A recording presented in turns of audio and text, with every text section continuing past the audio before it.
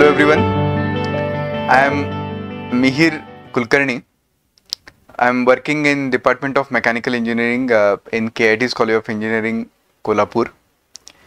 In last lesson, we have seen unit number 1, Mechatronics Systems, lesson 3, that is Introduction to the SCADA. So the concept of SCADA, that is supervisory control and data acquisition, along with different functions which is catered by the SCADA, that we have covered into last lecture. And now we will try to see what is the history of SCADA, what are the different types of SCADA, and you can say what are the domains of SCADA where SCADA systems are used in. Okay, so let us start with this particular topic. So let us see what is the history of this particular SCADA. As discussed in last video also, the history of SCADA: before the SCADA systems, industrial parts and remote sites are relied on personnel to manually control and monitor equipments via push buttons and analog dials. So before implementing SCADA, we were handling everything manually.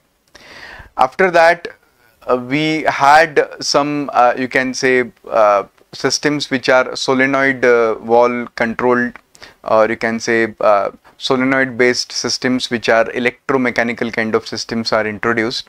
Even after that, for actuating these kind of electromechanical systems, we were using push buttons. Okay, and these push buttons are operated by the human beings. Okay, so it is automated system, but human beings are going to that particular system, whatever that location is, and they were trying to operate that particular system by using push buttons. So this was happening in the earlier days before SCADA. So industrial organizations started to utilizing relays and timers to you can say provide some level of supervisory control without having to send people to remote locations to interact with each device. So for activating each and every device, you are not required to go to that particular location. You can sit to one central room and you can press that button in that particular room itself.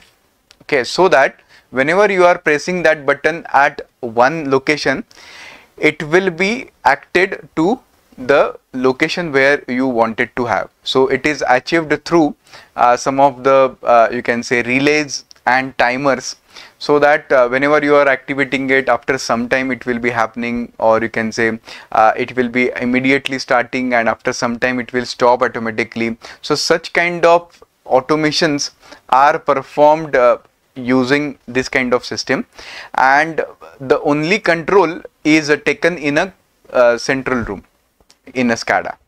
So this is how the history was evolving. Because of this kind of change, lots of manpower can be saved, because one person sitting in one particular control room can control entire factory over there. On the other hand, in earlier days, whenever some issue is there, so he used to travel to particular location. It will take maybe 20 minutes to reach that particular location. After that, it will try to activate it. It will be coming back to the control room. He will come to know that okay, there is something wrong into some other factories, so it will be going to even that location, and this will continue. So one person was not enough, even 10 or you can say 100 people are also not enough based on the size of an industry. And to make it easier, to make it you can say manageable, these SCADA systems played very important role. Okay, so there were 4 types of SCADA. So when we are discussing about this history, these generations of the SCADA systems have evolved. So first generation is you can say monolithic kind of or early SCADA systems, which was you can say invented in 1950s. 50s to 70s are the you can say region where these systems were used. The second generation was distributed SCADA system. It was in 80s to 90. At the time, you can say you have multiple PCs available. So you're using computers for collecting data, or you can say instead of a central decision, you can have multiple decisions at multiple places. So this kind of system was introduced into second generation. The third generation was networked SCADA systems. It was in 1990s to 2000, you can say, region. So in that case, it is a network. You can say whatever machines, whatever devices are in network, you will be able to access these kind of devices, network devices over here. So network SCADA systems were introduced in 1990s and 2000, and after that fourth generation, which was internet based kind of technology. So these SCADA systems introduced in 2000, where instead of a local network, you are using internet. So the next part is, you can say, Internet of Things. So the current technology which is used in the industry, we can call it as a fourth generation, or even some literature will be calling it as a fifth generation kind of SCADA system. So these are the four generation. These generations can be seen from the evolution point of view. So the SCADA system was evolving over the years, and these are the changes being made into the SCADA systems. The different domains of applications of this kind of SCADA systems, it could be electrical generation, transmission and distribution.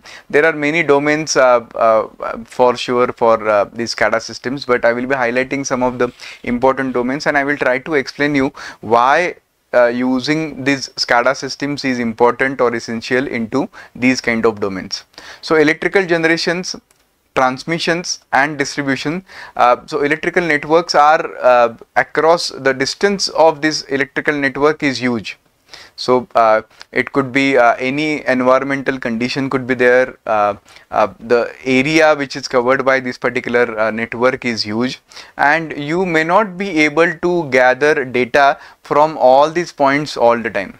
So the debugging it, the issues which are there, the solving these kind of issues is quite difficult when you are thinking about electrical generation, transmission and distribution, and for which we can use SCADA systems.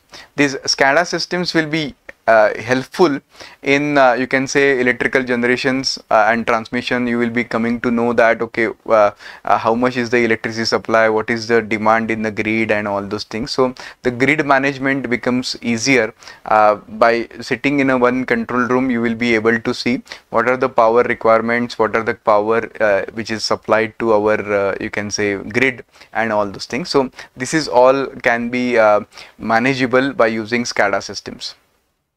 The another systems or you can say domain is automation. So whenever we are using automations, many automated companies are using SCADA systems, where there is one control room and all the data which is getting you can say collected across the you can say domains, across the company, different machines, different processes, all these data will be coming to one particular location, and some of the decisions are taken automatically, some of the decisions are taken manually by the person who is sitting over there.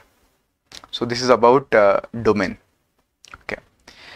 The third you can say domain is railway and transportation. Even you can see that this particular network is a huge network. Suppose a railway in India, it is a huge network that we can see, and tracking all this network, controlling this network, you can say analyzing this network, activating some of the you can say signals over there. This is all critical, and for which we can use this kind of SCADA systems in a railway and transportation. Chemical storage and transportation, again there are some you can say scenarios where it is hazardous to visit a particular location, so you cannot go in contact with those kind of chemicals or gases. So in that case you will be sitting at some remote location, and you will be monitoring the processes, you will be monitoring the what is happening over there, and you will be taking actions by sitting in a remote location only. So these are the some of the important domains where you can say SCADA systems are used, but there are many other domains which are there in which we can use SCADA systems whenever we wanted to reduce our headache of supervising it, monitoring it, and taking some action. In all these domains we can use SCADA systems. So that's it about the domains and history of the SCADA systems. We will continue with the different components, architecture of the SCADA systems in upcoming lecture. So thank you very much for listening to this particular lecture.